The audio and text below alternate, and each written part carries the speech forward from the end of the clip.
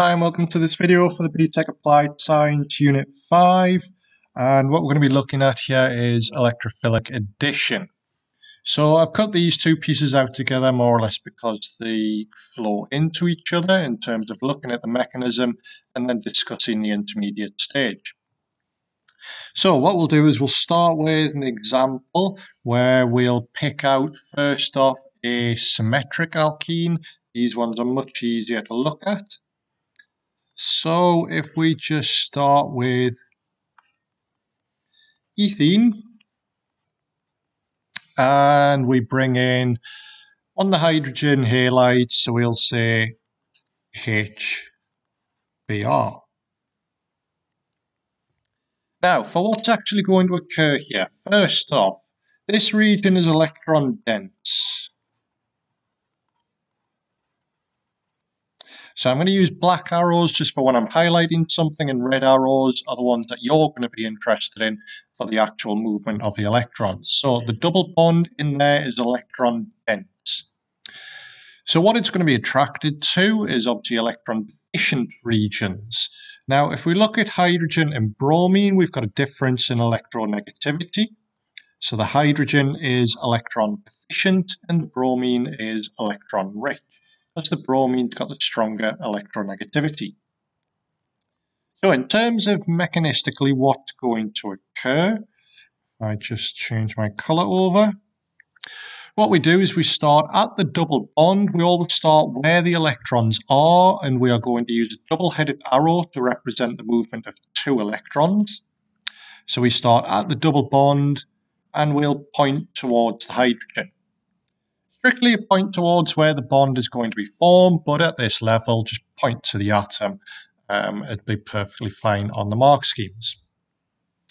So, double bond to the hydrogen. This means the double bond there is going to break. One of the carbons is going to form a covalent bond with the two electrons to the hydrogen.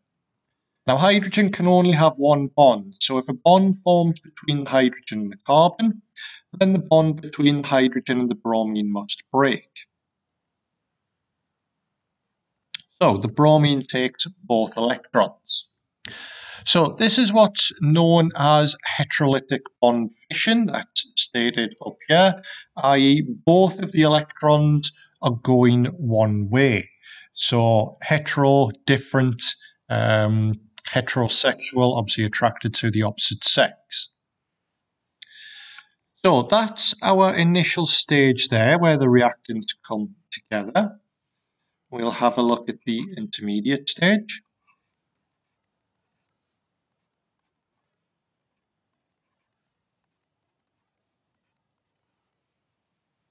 Now, it does not matter which carbon I put hydrogen on here because they're both perfectly symmetrical. So I'm just going to put it on the left. And what I'm just going to do is highlight it so that you can see that's the hydrogen that came in there.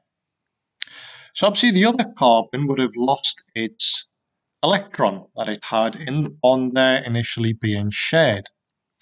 So because it's lost an electron, it would now have a positive charge. So this is what's called a carbocation intermediate. Basically carbon, cation, positive charge, and then the intermediate is referring to the stage. So what happens next is our bromide that's floating about because the bromine took the hydrogen's electron in this covalent bond will now come in and join to the carbon. So we are going to get a bond forming between the bromine and the carbon there. And to finish it off then, the product would look like this.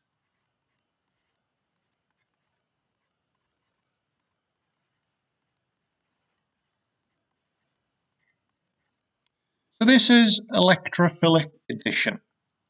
So just to put in some definitions as well, an electrophile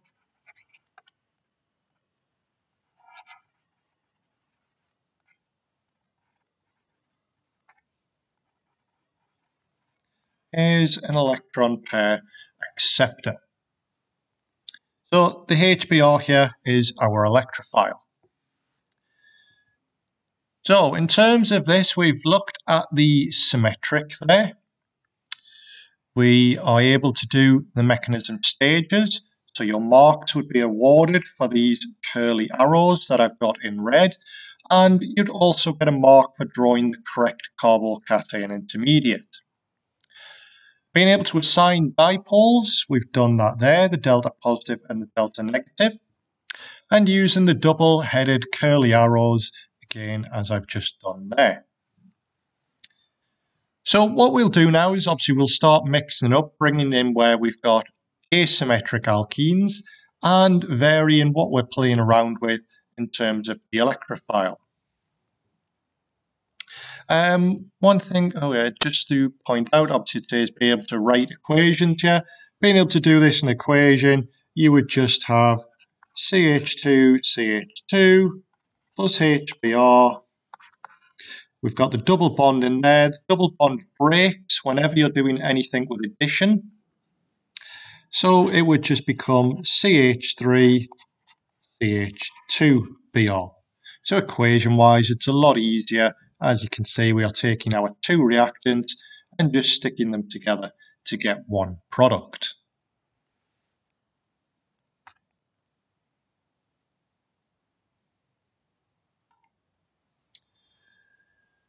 So now to look at the asymmetric.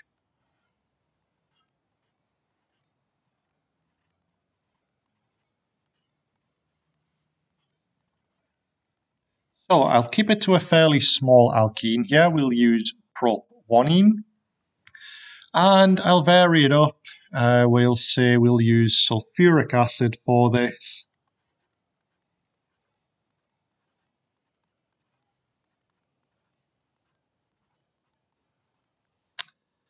Now, in terms of whether you're using water, the hydrogen halide, or the sulfuric acid, don't get freaked out by any of them. Essentially, they all boil down to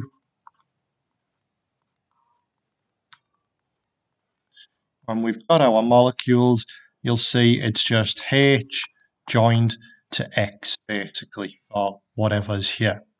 The mechanism occurs exactly the same for all three of these. So, our initial bit, if I change pen colour here, we start at the double bond again, we point to the hydrogen. If I just put the dipoles back on, just so we can see why, the hydrogen is delta positive because the oxygen is more electronegative, so it is delta negative. So if the bond is forming between one of the carbons and the hydrogen, the bond between the hydrogen and the oxygen must break. So on to the middle stage.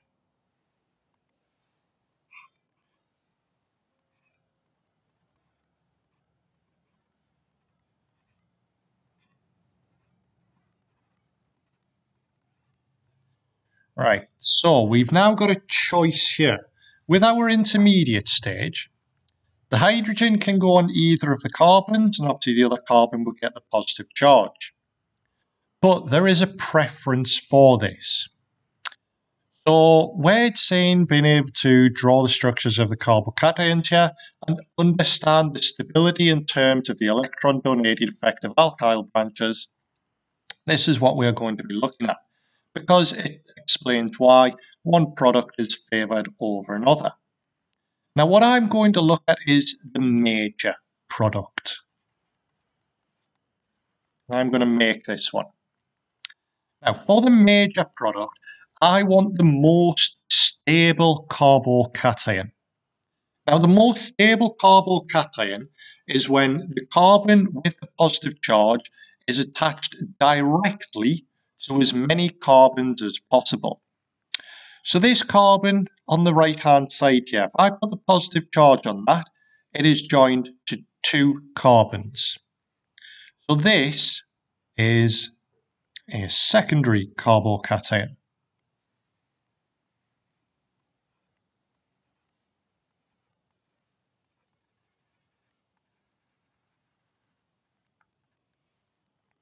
and therefore we'll put the hydrogen coming in onto the other carbon. Now, we don't really need to go into why for this. Basically, the more carbons you've got around, they can share their electron density a little bit, and it helps cancel out this positive charge. So it's what's called a positive inductive effect in terms of they are pushing electron density onto this carbon to help balance that out. So this carbon with a positive charge is more stable than if it was this carbon here with a positive charge, because there would only be one carbon or the alkyl group pushing in here. So just to finish off our mechanism, should look very similar to before, in that what we've got now is the lone pair of electrons on a species. It will come in and bond to that carbon, and thus our final product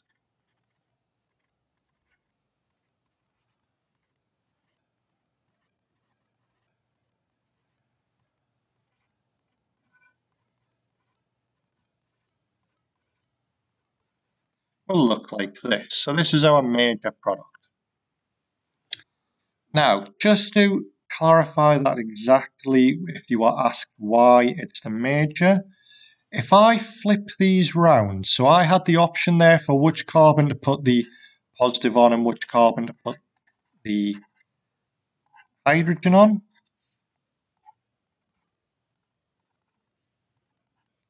If I did it the other way,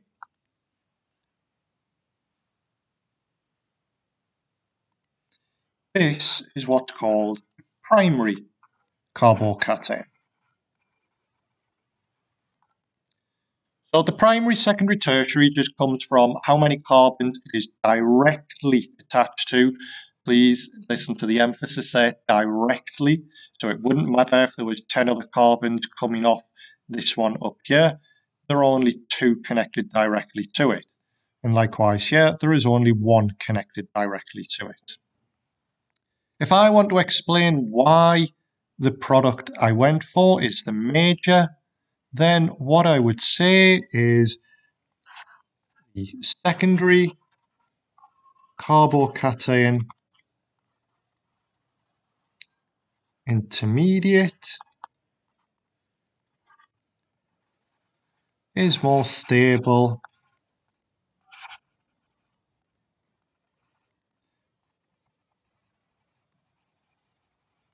than the alternative, so the other option, the alternative primary carbocation. So that's why this product up here is formed preferentially. Right, so we've now looked at symmetric and asymmetric. We've been able to draw the mechanism stages. We can assign dipoles based on electronegativity difference, and we are using the curly-headed arrows. Carbocation is always formed in this intermediate stage, and it will either be a primary, secondary, or tertiary carbocation intermediate. It's only of interest to us when we're looking at asymmetric alkenes, because if it's symmetric, then obviously the choice is null and void since it's the same either side. So the carbocation formed, predict and draw the structure of carbocations, we've done that here. The stability, so tertiary is more stable than secondary, which is more stable than primary. So if you want a major product, you go for the higher number. If you want the minor product, you go for the lower number. Now, there's one other little bit I just want to discuss, and that's bringing in where we've just got halogen.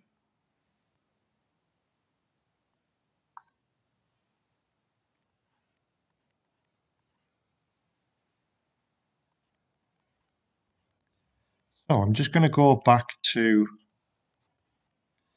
ethene here, because it doesn't matter if it's symmetric or asymmetric, because the other chemical we are using, it wouldn't matter which way we put the bromine on this carbon. Now, what this is to do with is asking, how can this possibly react with our alkene when bromine joined to bromine or chlorine joined to chlorine, whatever we're looking at here with halogens? They'll use bromine because it's the common chemical test for this. How is it able to react when the electronegativity difference between these is 0, since they are the same atom? So the reason for this is, remember I said this region was electron dense. Now, depending on how our bromine molecule approaches this double bond, one of them can approach closer than the other. So this double bond repels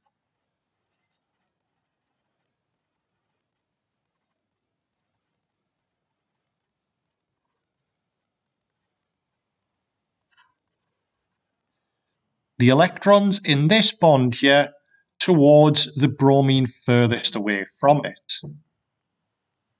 So what that does is it creates a temporary dipole within our molecule.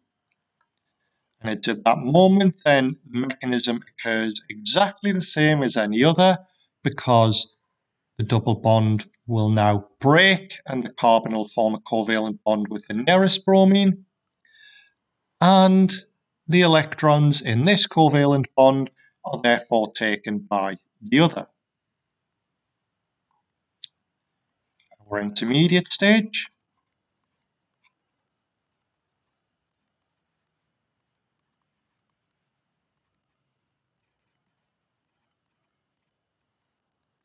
So the bromide will now come in and attach to the other carbon.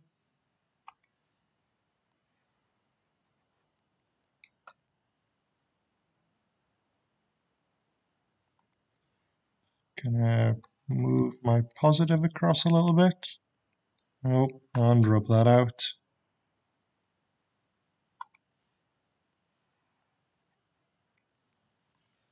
And therefore what we get, both bromine stuck on, and we get the 1,2-dibromoethane. Now, like I said, the reason this is used is because bromine is orange, whereas once it's reacted with the double bond and the alkene to become an alkane, it is now colourless, so it's a common chemical test for a double bond there in the alkene. And again, just to go through it, I believe that's everything ticked off now. Yeah, okay, thank you.